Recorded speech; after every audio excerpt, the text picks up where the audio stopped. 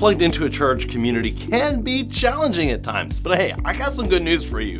One, our church is pretty dang friendly, all right? And two, we have a myriad of ways for you to connect for all generations. So whether you're signing your kids up for one of our July summer fun days like the Big Drop that's gonna be later in the month, or you're a senior adult hanging out with your fellow senior adult for our fellowship. We got an ice cream and hymn sing fellowship coming here really soon. Well, we have got you covered. And of course, we have our 9:30 a.m. Sunday morning grow groups for all generations and all walks of life as we encourage each other in our pursuit of Christ. So if you need some help trying to figure out how to plug in and find a group, come and talk to me as a Connections pastor. I would love to help you find your place in our family.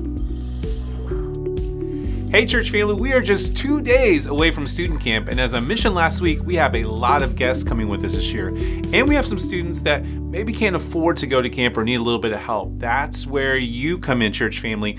We are needing scholarships. The cost for camp is $340. If you could give part of that, some of that, all of that, either way, we'd love to talk with you. Come find me at the back table in the foyer. I'll also be there giving out prayer cards of every student going and some ways that you can pray for us. So come see me back at the table. Be sure to get one of those. And if you can help out, let me know. Thanks so much.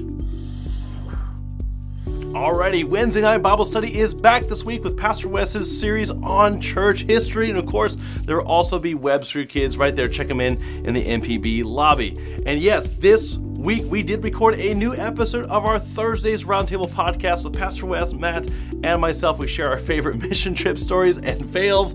It is a great episode, so be sure to check it out and share it with a friend. Now, don't forget, if you have any items you want to donate for the homeless ministry, for the pregnancy center, for the food pantry, or for Operation Christmas Child, then take those items over there to the donation station. It's right there on the east side of the foyer. We've got a bucket for each of those things to drop off your items right there in one place. Now, I want to let you know, Operation Christmas Child, the item of the month is clothing, so be sure to look into that as well. And the food pantry is really running low on supplies, so anything you can donate will make a huge difference in that ministry.